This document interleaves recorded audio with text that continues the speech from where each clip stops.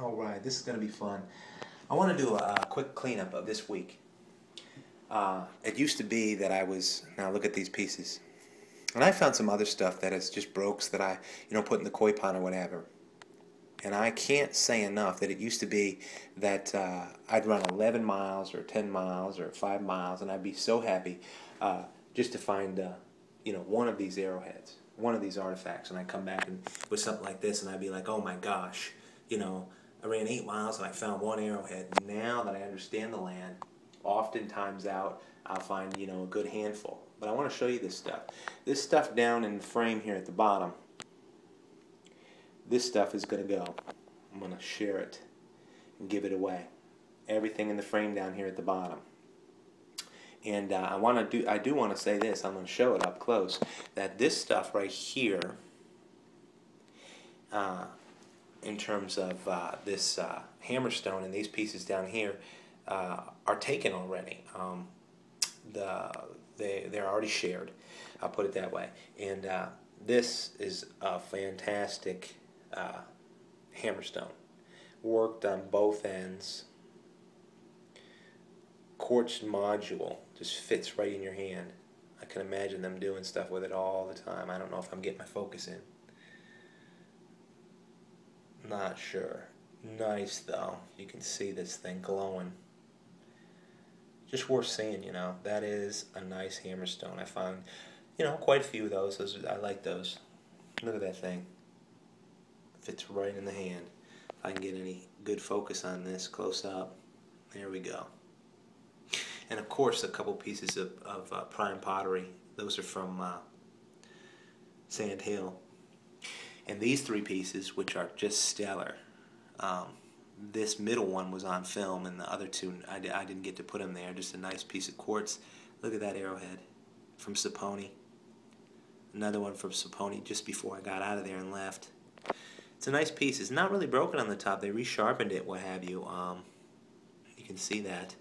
They might have desired for the ears to be bigger at the top, but that happens. And then these have got to go. I'm going to share them with somebody. I'll find a good person to share them with. They're all rhyolite variety. Look at this stuff. Basics, what I call basics. Just needed to make them, needed to get the job done.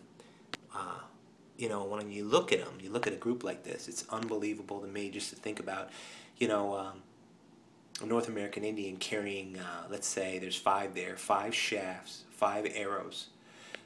And all 5 arrows have different variety of tips on them. That'd be a really cool look, just to see the different tips that they had ready to go. They could have been carrying 10 or 5, 6, 7, 8. Imagine them carrying 8 with just 8 different tips all set and ready to go, which inevitably, stands to reason that they did. Think about that. Carrying 8 arrows with a variety of different tips. Maybe they preferred Guilfords and they had a few Guilfords. Maybe they preferred points like this and the quartz.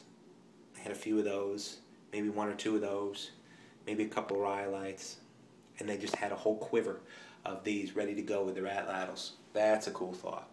Now at the top, on my display quality stuff, I tried to get them wet so I could show you some stuff. I found a couple of these today, but let's just go through these. I found this over when my son was fishing for bluegills on Sunday. Nice little, I think Big Sandy. Nice little piece though. Look at this thing.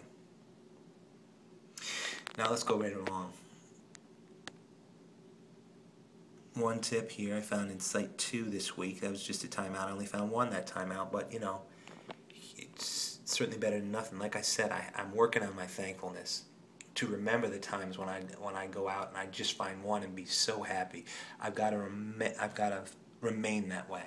Got to remain that way. Look at this thing from Stonehill. That was a stellar piece this week.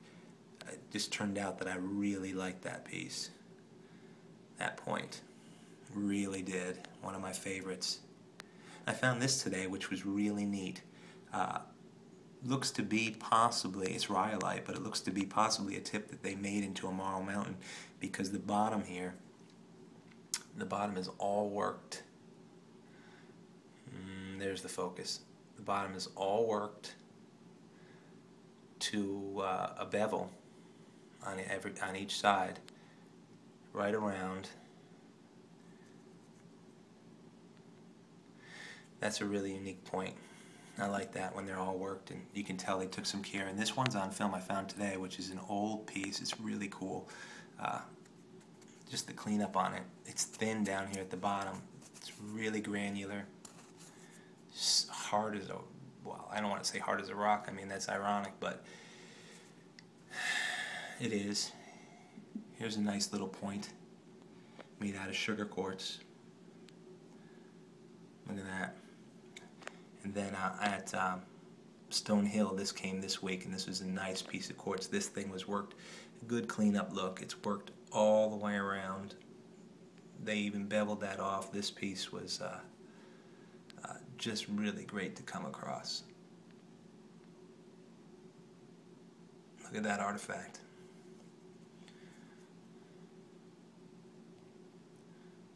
Nice stuff. It just finds a good place, just has a place in my heart. That's a nice piece, nice look at it right there. And then today, this is a stellar Marl Mountain. Look at this thing. Good natural light in here, so I wanted to do this now quickly. Can't beat that. Nice pieces. Anyway, just a little bit of a cleanup on those, and I'm going to put in my display if I can find a place. If not, I'm just going to give them away. And that's a good week. And the reason I did that is because I've got a little beach trip I got to make in the next couple days. So we're going to wet some lines, my boys and I, and just see what we can do. Man, just a nice look at everything. What can I say? Thanks for tuning in to Indian Trace. Look small and miss small.